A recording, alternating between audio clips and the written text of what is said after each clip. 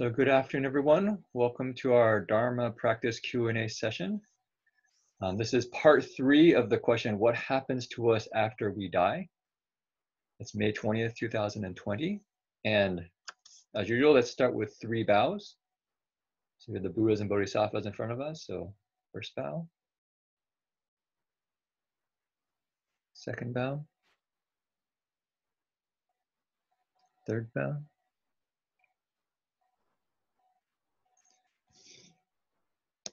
Okay, so how about we do the Dharma request? Repeat with me or chant along with me. Will the Sangha with great virtue, out of compassion, for the sake of this assembly and all living beings, please turn the wonderful Dharma wheel to teach us how to leave suffering and attain bliss and end birth and death, and quickly realize non-birth. Namo tassa bhagavato arahato samma sambuddhassa. Homage to the blessed, noble, and perfectly enlightened one. Namo sadanto sucedoye alahadi samya sambuddhoje. Supreme and wondrous Dharma, subtle and profound, rarely is encountered, even in billions of eons. But now we see and hear it and accept it reverently. May we truly understand the Buddha's actual meaning. All Buddhas and Bodhisattvas, Venerable Master, and all good and wise Dharma friends online, Amitofo, welcome to our Dharma practice Q&A session. We're going to continue to investigate these questions that we started 3 weeks ago. First one, what happens to our relatives and friends when they pass away? Given that right now it's a tough time with the pandemic, I think many people are facing this question of maybe their loved ones being sick, maybe even passing away. So what happens during this process from the Buddhist perspective? Even more importantly, how can we help them along their journey to their next life? So that's 2 questions. And of course, one is other people, but you could say even more importantly, or less importantly, depending on who you are, what happens to us when we die? And how do we prepare ourselves for when that moment comes? This was, you could say, the key question that launched the Buddha on his quest for awakening. He saw that all living beings passed away and he wanted to find a solution to this. So this question is at the heart of the Buddha Dharma. So just a quick recap of part 1 and 2. I think it's not bad to review this because these Dharma principles are very deep. So number 1, by understanding death, we understand how to live. So this is actually quite important. If we have a bigger picture of what happens to us from life to life to life, then that gives us more understanding of how to live our life right now. A couple more principles that I think don't only apply at the end of life, but all the time. The first one is don't fight with other people. Be harmonious, kind, and patient. Respect other people's beliefs. Don't force our beliefs on others. We don't want to touch the body for at least 8 hours after the person dies. We can recite. We don't want to get too emotional and cry. Let the person go peacefully. We can recite. We can transfer our care to the other person by reciting Namo Amitofo. Reciting is a good way to transform our grief. And we also went over these principles as given by Great Master Yingguang and Venerable Master Hongyi, or Vinaya Master Hongyi. And I just sent that link out in the chat box if people wanted to go to it and download and read those articles yourself. So this is what we went over in the past. And as promised, I was going to continue with the story about my family friend who passed away. So where we got to in the story was um, the family friend, which I called Amy, actually died. And I was driven home by her aunt, who was initially very skeptical. But when she drove me home, she said to me, "You know what? I don't know what happened, but my brother's daughter just died. And he actually seems peaceful and happy. You know, I'm not sure what happened there." And essentially, we recited for Amy as she passed away. And her father, especially, was extremely sincere. And in my observation, really did let go and wanted the best for his daughter. Although I would say he's not really Buddhist. He's maybe culturally Chinese, but he has, of course, a deep care for his daughter. So he used the Dharma method of letting go and reciting the Buddha's name. And somehow, something happened and it kind of turned. However, this story continues because after I got some rest, what happened? Well, essentially, I titled this "Funeral Service: Traditional Buddhism Meets Modern America." So my mom came to speak with me. So I just kind of got out of bed. I was a little bit tired. My mom looked at me really stressed. I said, "What's wrong?" She said, "I couldn't sleep at all last night because there's differing views. There's a kind of a differing opinions about what to do for the funeral service." So one was a monk who had come to help with Amy when she passed away. He kind of told her, she passed away, not to cling to her body, to let go. And so since she came to her death and knew that she was passing, he was quite firm that we needed to do a Buddhist ceremony for her, rufa, which is according to the Dharma, in a proper way. We need to do a proper funeral service for Amy. So that's one view. Now the other view was Amy's family and friends, many who weren't Buddhist, growing up in the Bay Area, Saratoga.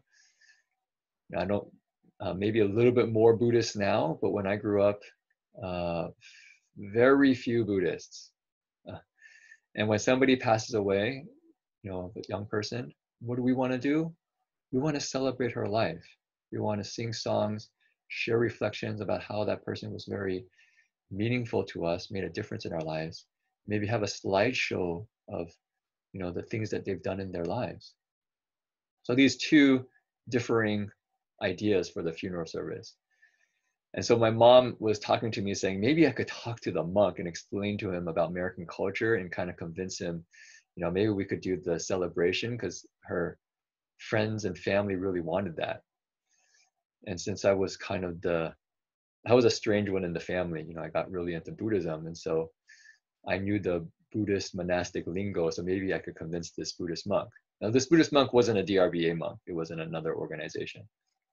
But I was kind of asked by my mom to go talk with this monk. So I thought to myself, wow, okay, this is an interesting situation. So I think about a little bit and talk with my mom, and I think to myself, okay, so maybe what's the best thing to do to tell the monk is we really want to let the family and friends celebrate the life of Amy. This is their way of showing their care and support for her. And we don't want to force a Buddhist ceremony on these other people because that could actually foster resentment instead, which is not good for Buddhism. I actually remembered a story when I had a friend pass away after he was in a coma for quite a while. He's a Christian. And me and my friends went to his funeral. And during the service for my friend, the minister took this opportunity to try to convert everyone. I put the person's name as Jason, although the person's name wasn't Jason. But he basically says something like, you know what, if you want to see Jason again in heaven, you have to believe in Jesus. Otherwise, you'll never see Jason again. Now, when he said this, I could see me, I looked at my other friends and we could all go, that wasn't very skillful. And after the service, we kind of talked with the family. We kind of, in the Christian church, we kind of did a little small talk. And when we left, we all commented to each other, wow, we thought that minister was really out of line there to kind of say those things, because it was kind of aggressive, basically saying, you know, if you really care about our friend Jason and you want to see him again, well, you have to believe in Jesus. I was taking this moment where, you know, people are bringing forward their heart of care and have a sense of pain and vulnerability and capitalizing on converting people to your faith. You know, they left a bad flavor in our mouth. So the sense was, well, we don't, you know, I didn't want that experience for, you know, Amy's friends, but within a Buddhist context. So I thought was maybe we could do a Buddhist ceremony separately, maybe at a different day, a different time, maybe in the monastery, you know, not for the funeral service, right? So this is our plan. We're gonna go in and convince the monk that, okay, we're gonna have this plan. Let the friends do their funeral service, their memorial service. Okay, so when we start meeting with a monk, you know, we, of course, respectfully, we have the monk speak first. So he started sharing. First, he actually said he felt my mom was a kind of a upstanding member of our community. So he says, you guys should do it correctly, because if you do it correctly, then other people can learn. If you don't do it correctly, then other people aren't going to learn. So that's how he started. Then he explained to us this process of rebirth, which I actually found quite interesting, because it was one of the most thorough explanations I ever gotten. So he first said, Amy's now in a spirit state in between bodies. And he described that she's able to travel instantaneously by thought. She thinks of her mom, she maybe visits her mom. She thinks of her home, she visits her home. He says this is similar to our experience of meditation, where our mind goes everywhere. And Amy is facing this instability. He commented that meditation is a good preparation for dying because of this very point, that when we're dying or we're dead and we're in between states, the stability of our mind that we've cultivated throughout our lives helps us stay stable to go to our next life. He also said that she could see what's going on in people's minds, if they're sincere or not, if they're lying or not, if they're concentrated or not, that she was no longer limited to language. She could actually see the thoughts behind the words that people were saying, and not limited by the physical body. And lastly, he said that this time between death and her next life is very important, because it determines the realm of her next rebirth. And this process usually takes 49 days, although this is not fixed. So for this, I wanted to actually share a video from, I've kind of shown this before. So please tell me if you can, let me turn on the video, optimize Forge. So please write in the chat box if you can't see the video properly. So this is a interview of people who have near-death experiences. This woman died and came back. Last time we saw, she said that she came back because her family members needed her back, so she chose to come back. Now we get a chance to hear her her experiences. Let me just double check here. Traveling instantaneously by thought. I thought it was quite interesting to hear her talk about it directly.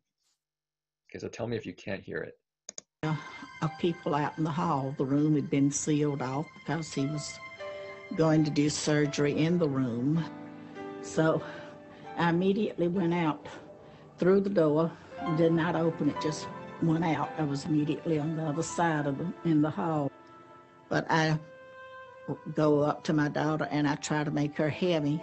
Kathy, go home and change your clothes. I couldn't make her hear me, so I went to her dad. And I said, Judd, take Kathy home, change her clothes. She shouldn't be out like this.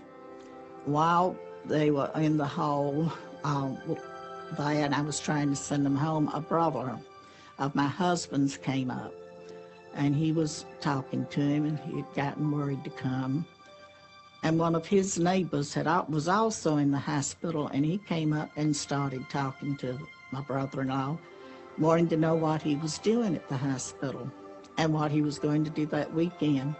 He said, well, it looks like my sister-in-law is going to kick the bucket, and I was planning to go to Athens, but I'll stick around now. So just a note, so she's the sister-in-law, right? So he was talking about her, that she died. Kick the bucket means died. To be a pallbearer. Later, I was also able to talk to him. He didn't want to admit it, but he did admit this is what he had said. And I laughed at him because it embarrassed him. It was amazing that I was never leaving my body too. I was everywhere who thought about me, but I was with my body. It means that I was not leaving the one part for another. I was everywhere the same time.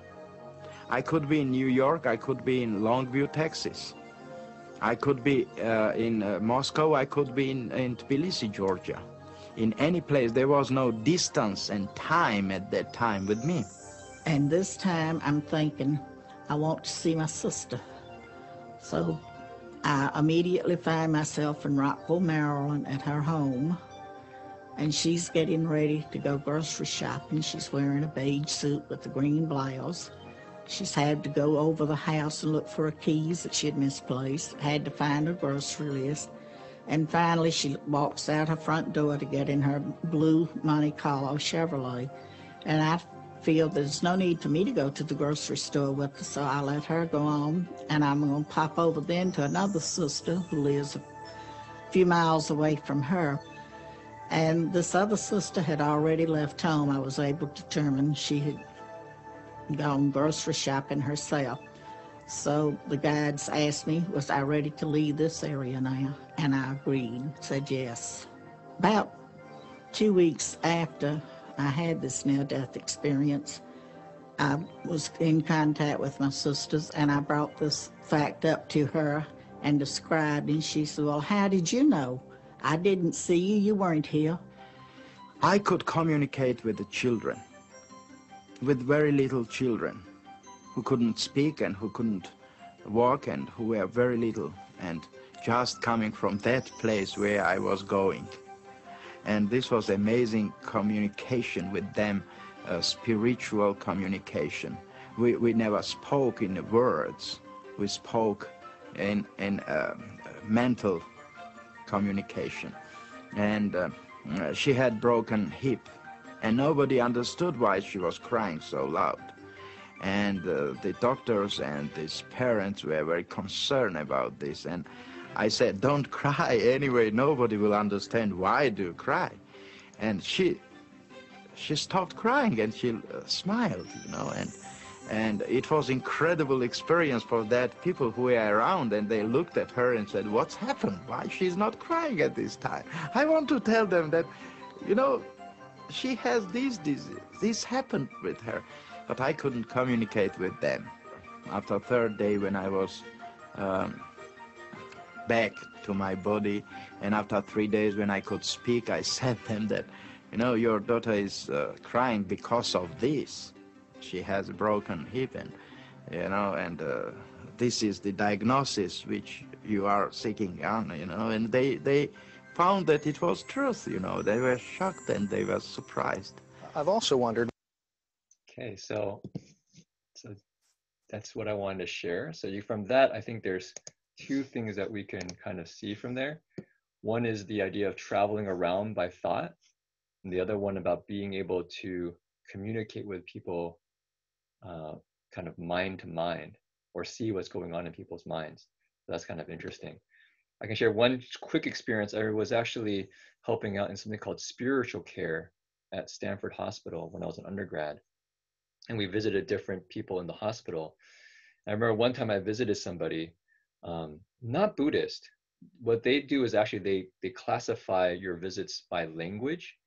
And because, you know, if you could speak another language, then you can at least communicate with the person. So this person was a Chinese person. And I remember visiting him.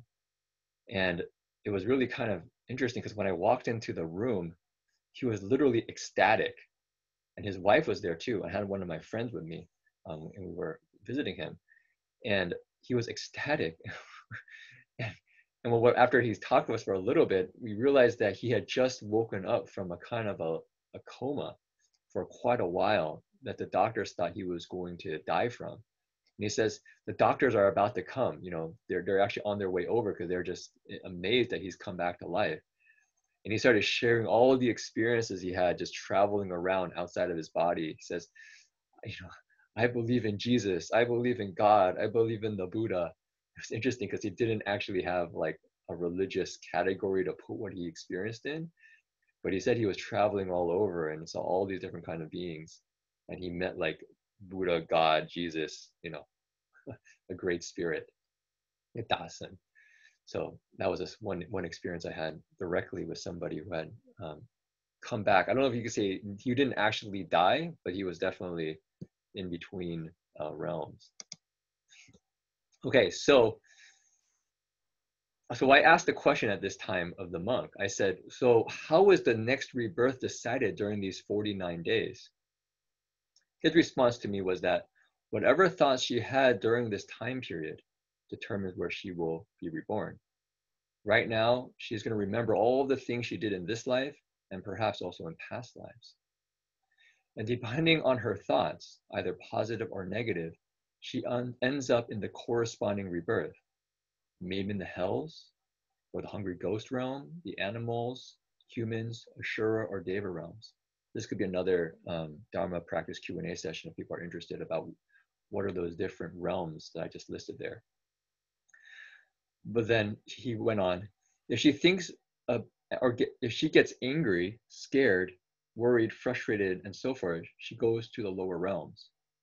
If she is peaceful, happy, then she goes to the higher realms. Her thoughts solidify her into the form, which she will then take on in the next rebirth. He went on to say this process usually takes 49 days, and that's why family and friends are encouraged to recite on her behalf to dedicate the gongda, the merit, for her and clear away her yezhang, her karmic obstacles. I asked him, what are karmic obstacles? He said, karma obstacles can be the things that people can't let go of in this life.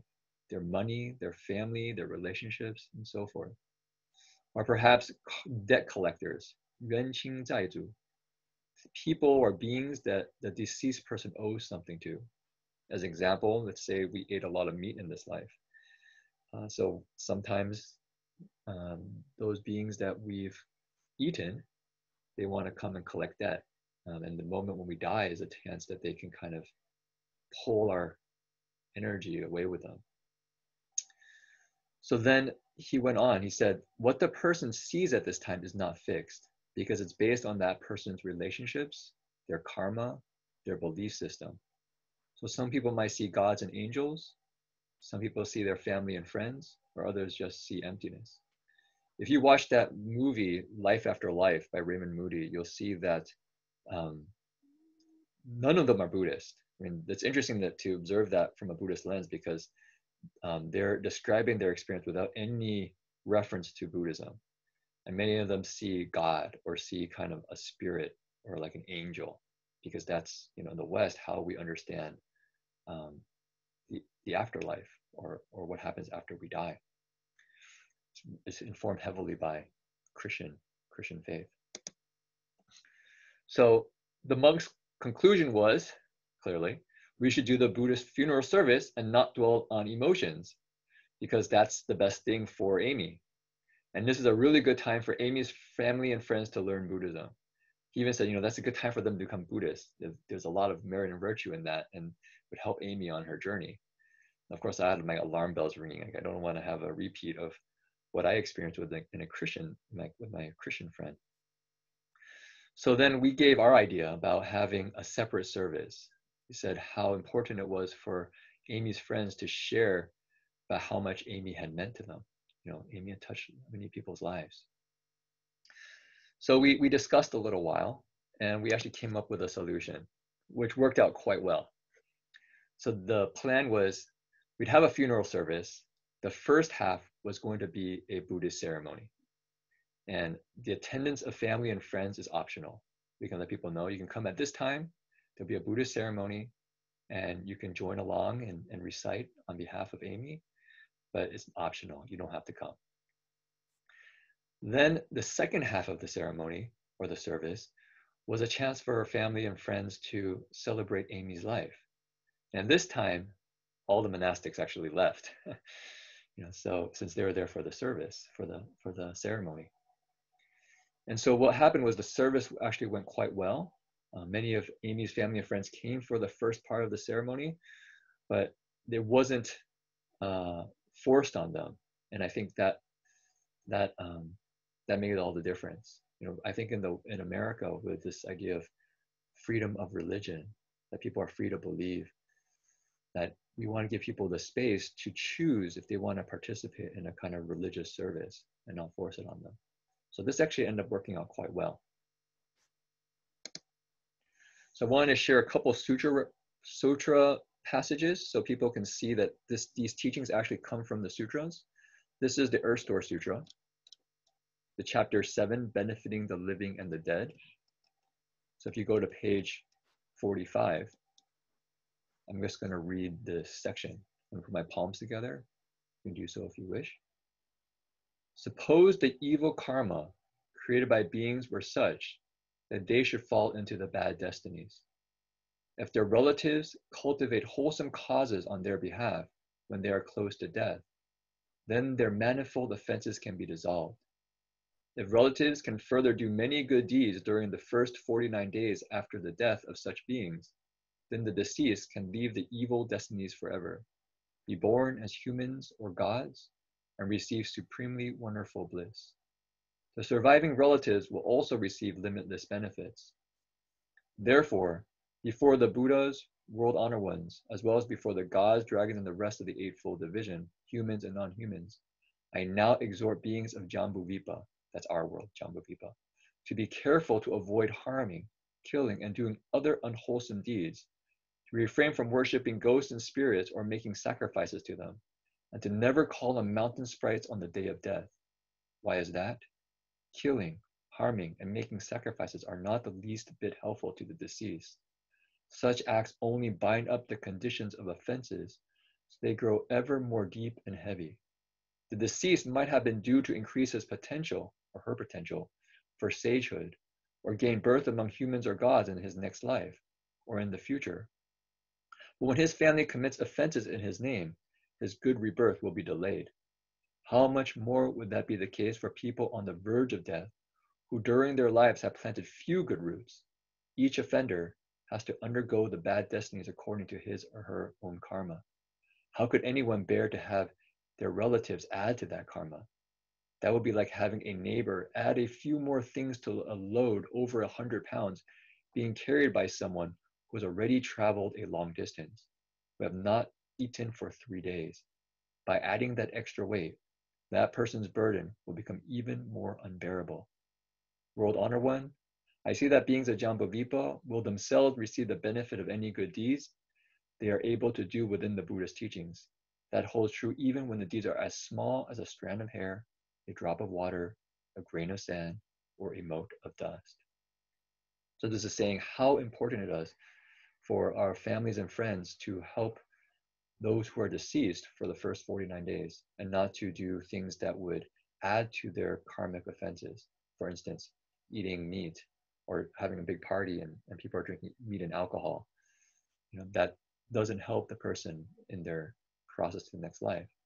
Rather, we can make a vow, I'm going to be vegetarian for 49 days and transfer the goodness of all the lives that are not killed on to their, their good rebirth. Okay, so another section. The arrival of the great ghost of impermanence, that's essentially death. When we die, it's really unexpected. It's so unexpected that the deceased one's consciousnesses first roam in darkness and obscurity, unaware of offenses and blessings. We're just really confused when we die. What's going on? The body that we're so used to is no longer our home, and we kind of travel around confused.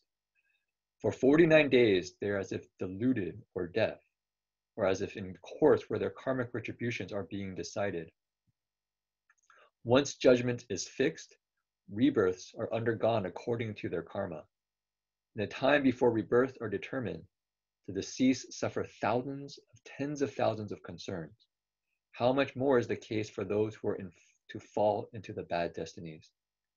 Throughout 49 days, those whose lives have ended and who have not yet been reborn will be hoping every moment that their immediate relatives will earn blessings powerful enough to rescue them. At the end of that time, the deceased will undergo retribution according to their karma. If someone is an offender, he may pass through hundreds of thousands of years without even a day's liberation. If someone's offenses deserve fivefold uninterrupted retribution, he will fall into the great hells and undergo incessant suffering through hundreds of thousands of eons. It's a little bit scary talking about the hell realms. That's why sometimes people find the Earth Store Sutra a little bit difficult to read. And because I think, well, Buddhism talks about hells and it's not a pleasant topic. But to contextualize it, which I think is helpful within the Buddhist tradition, the hells are not a permanent destiny. We go there because we've done things that are unskillful. We developed a kind of very negative mindset, a way of seeing the world. And so then we go to a place of a tremendous amount of suffering. But the Earth Store Sutra is devoted to Earth Store Bodhisattva, who essentially has made vows to stay in the hells until all living beings are freed from it. So in Buddhism, it's not about wanting to condemn people to hell. There's none of that. We're hoping people don't create the conditions in karma where they have to suffer, these really negative states. And in the best of our ability, we try to help people out of it. And Earth Store Bodhisattva is the embodiment of that, going into the hell realms to help living beings. I want to also make a point about this judgment. If people get a chance to watch that video, Life After Life, I do recommend it. There's a section in it that talks about judgment. They describe how they actually get a kind of panoramic view of their entire life, and they see all the actions that they did in their life, but they don't just see their own action. They actually see the effects of their actions on those people, and it ripples out. And it's interesting because they describe that they're just watching their whole life pass through in this kind of very quick replay. And their conclusion in the end is that what is the most powerful or meaningful that really lasts, he says, are these unconditional acts of kindness. These small acts of kindness that we often overlook, that we don't really think so much about, we just naturally do. Those are the things that are these spotlighted in this review of life. And so they come back with this deep commitment to caring for those around them. I think that's quite interesting. Okay, so I'll do one more passage. This is from the Surangama Sutra. And if you're interested, there's a new translation by BTTS, which is quite good. And it has not all of Master Hua's commentary, but part of it. Master Hua's commentary you'll see is this section that is in a smaller text. The larger text is actually the sutra text. So it's describing this process of going to a new rebirth. So it says, a point of light is seen to appear. When the light is seen clearly, deluded thoughts arise, both hatred in response to incompatible points of view and love in response to compatible ways of thinking. The thought of love flows out to the fertilized egg, which is then drawn into the womb. Thus the parents' intercourse leads to attraction of a being with whom they share a common karma. Due to these causes and conditions, the fetus develops, passing through the Kalaka stage, the Arbuda stage, and the stages that follow. These different stages are the different stages of conception, if you look below. So then in Master Hua's commentary goes, when a person comes into being, it is the eighth consciousness which arrives first. And when a person dies, the eighth consciousness is the last to leave. The body remains warm until the eighth consciousness leaves it. Then the eighth consciousness continues as the body between existences, also called the body between the five aggregates. This body has the appearance of a person or an animal, or otherwise, depending on what kind of being it belonged to, the life it just completed, as if it had been cast from a mold. No matter how far away from its potential father and mother it may be, it will find them if its karma is bound to theirs. It is surrounded by darkness, but when its future parents have intercourse, it will see a pinpoint of light at that place, and it will be drawn to it like steel to a powerful magnet. This in turn leads to conception. If the body between existences is a male, he will love the mother and hate the father. He will want to strike his father and steal his mother and have intercourse with her. If the body between existences is female, he will love the father and be jealous of the mother. Without one thought of ignorance, it enters the womb. Those people are born from love and desire, they die from love and desire. It describes how living beings are reborn, that we see this point of light and then we go there. And it's an interesting idea because in America, we usually think about how, you know, my life, my birth is not my responsibility. You know, my parents had me. But actually, from the Buddhist perspective, we actually chose our parents. So we actually have a pretty big responsibility for the family that we end up in. So the last thing I wanted to share, and then I can try to answer some of the questions that people have typed up, is 2 case studies on rebirth. And you can look into this more if you wish. So I'm not sure if everyone here believes in rebirth, because it's, you know, not something I think is common in Western culture. Although I think in their survey, they say 1 out of 4 people actually do believe in that there's life after death and there might be reincarnation. But I guess how much can you trust surveys? So the first story I had is Dhammaruwan,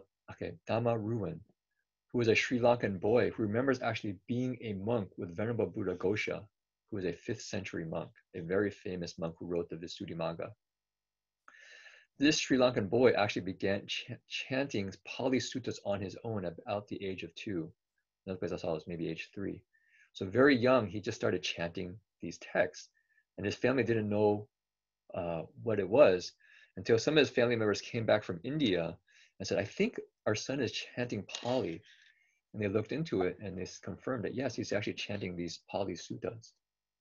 And what was really striking is that the Pali suttas that he was chanting was different than the Sri Lankan versions of these Pali texts. They seem to have become from an older time. And the style of chanting that he had was quite different as well. So I have a number of links if people are interested in reading more about this.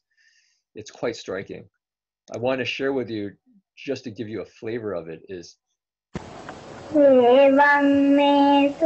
so here's the sound of him actually chanting, and you can see it has an interesting tune to it.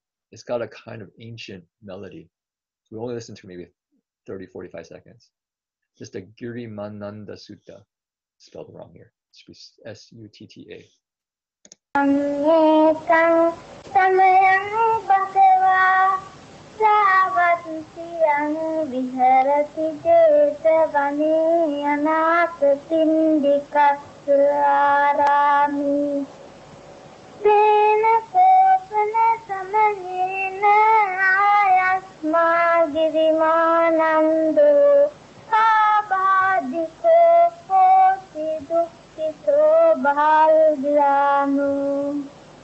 Okay, I won't keep playing it, but you can look into it yourself.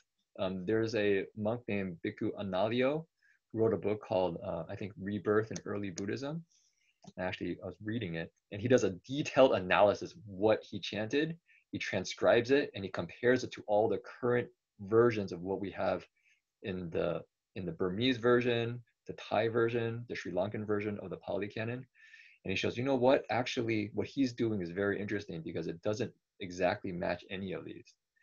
And so, how would I say, I think actually, if you really look into it, it's a pretty strong case for a rebirth happening. Now, does it happen in every case? Some people question, well, maybe it only happens in select cases.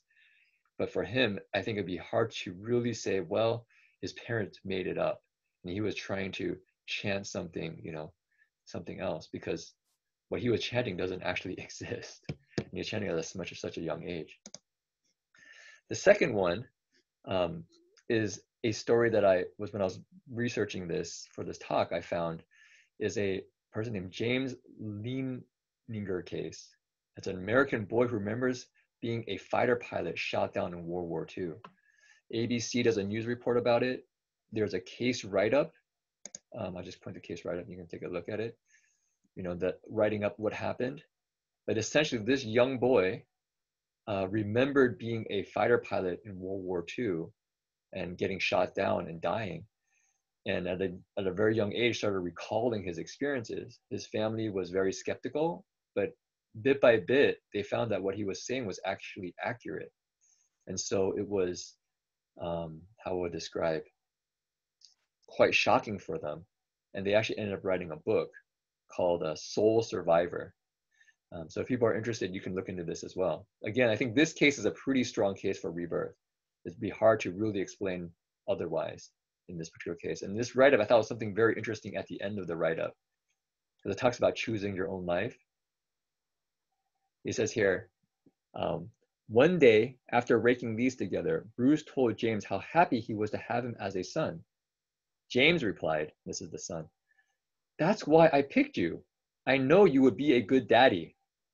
Bruce did not understand. That's the father. James continued, "When I found you and mommy, I knew you would be good to me." "Where did you find us?" "Hawaii. I found you at the big pink hotel. I found you on the beach. You were eating dinner at night." Bruce was dumbfounded. In 1977, Bruce and Andrew indeed went to Hawaii and stayed at the Royal Hawaii, a pink hotel on Waikiki Beach. On the last evening, they had a moonlit dinner at the beach. 5 weeks later, Andrea became pregnant with James. So that's an interesting example of choosing our next life. Okay. So I just wanted to mention before I start looking at the questions is if people have other questions, please email dharmapractice108@gmail.com. That way we can gather all the Dharma questions in one place.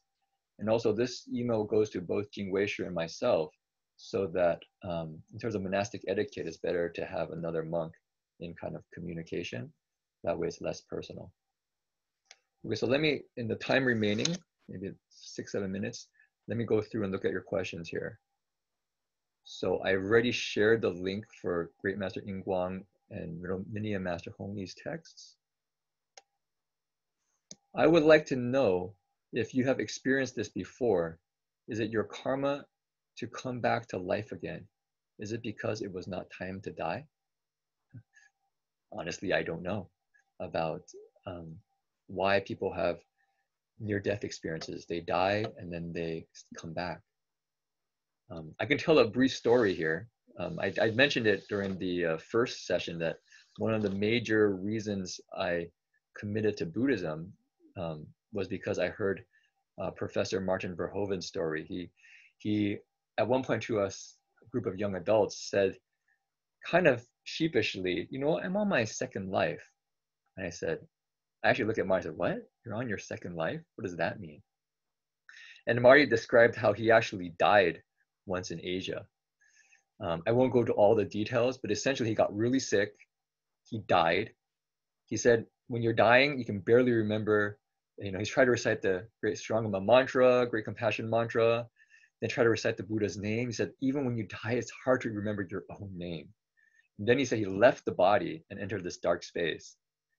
And then after some time, he could hear these other voices in the background talking to each other. He wasn't sure what was going on. And so that passed for some time. And all of a sudden he woke up and he saw Master Hua there with Reverend Heng Shi looking at him. Reverend Heng Shi looking very scared, and Master Hua was doing some kind of mantra and mudras. And once he came back to life, he looked at Master Hua. Master Hua told Reverend Heng Shi, tell Marty to come see me tomorrow. Because Marty couldn't speak Chinese. Reverend Heng Shi was his interpreter. So they both go to see Master Hua. And Master Hua basically tells him, yesterday you died. And I had to go talk to King Yama for you. King Yama is the lord of the underworld in the Buddhist kind of tradition. And he said, it's not easy talking to King Yama. He has a face like iron steel. But I told King Yama that you still have some more work to do for me in this life. So he let you go.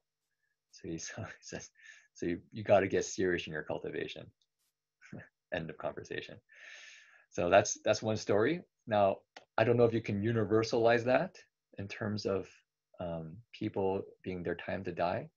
From the stories of the near-death experience interviews, many of them came back because their loved ones could not let them go. And so they chose to come back. So I think everybody's got a different condition. Okay, another person says, The guy mentioned he was everywhere, New York, Georgia. Is this the Dharma body encompassing everywhere? If I remember correctly, the great master mentioned Ying body. I know that some Theravada venerables still eat meat from the offering. Did that involve karmic debt too? If so, in the Thai tradition, there are monks who eat meat yet realize arhatship. What is the explanation for this?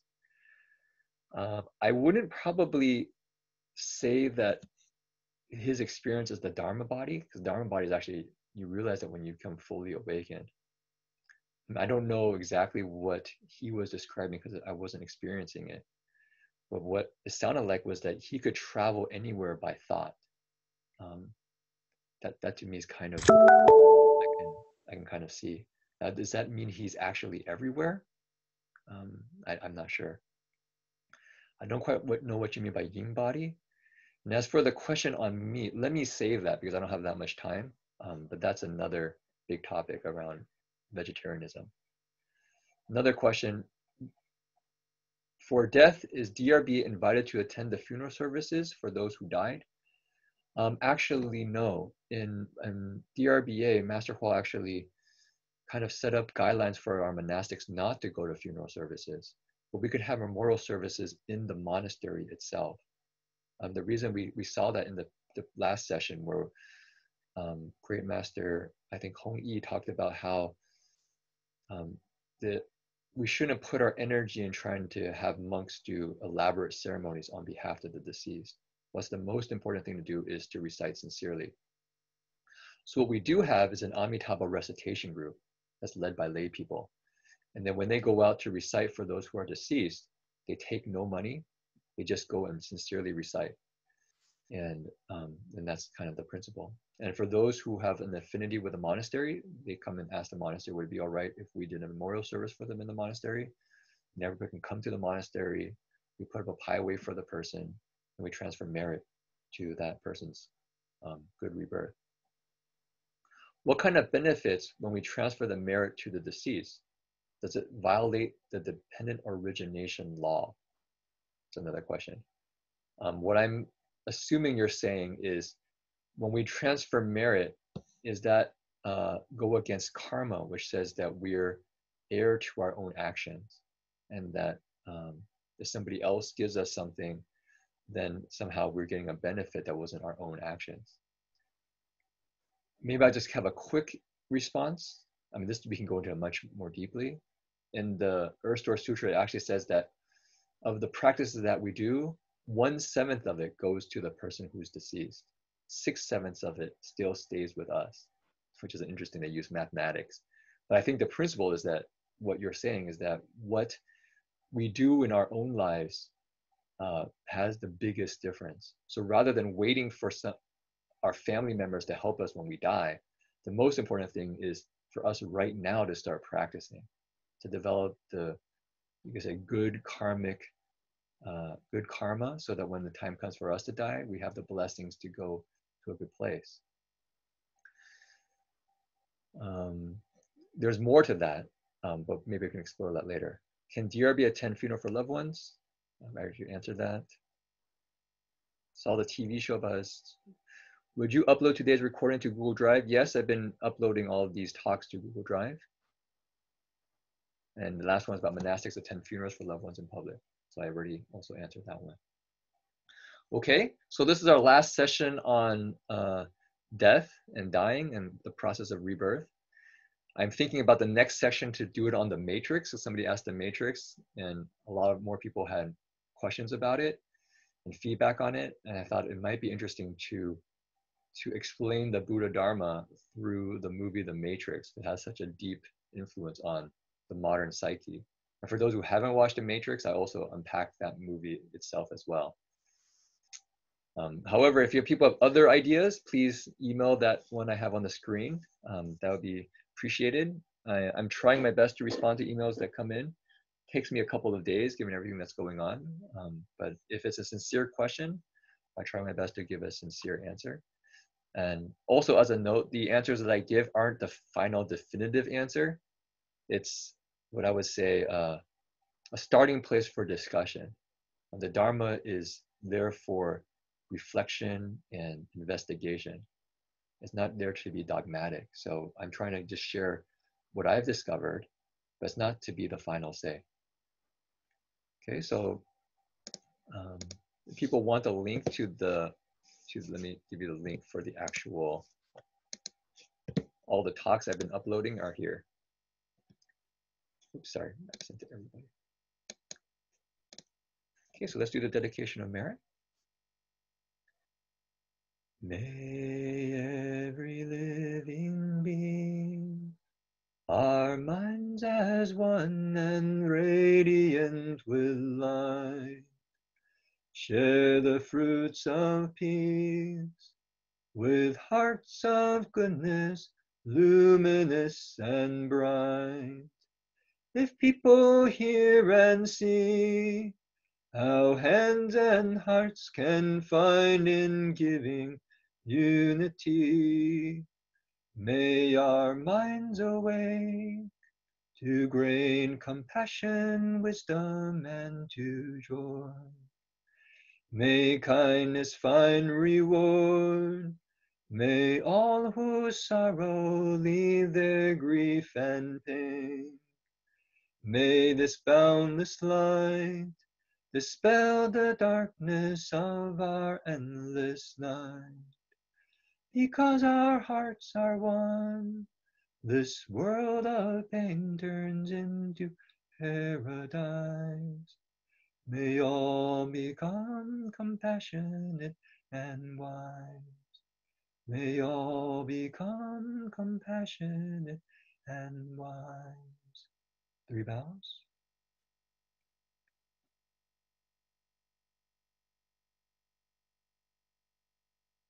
Bow in respect to the Venerable Master.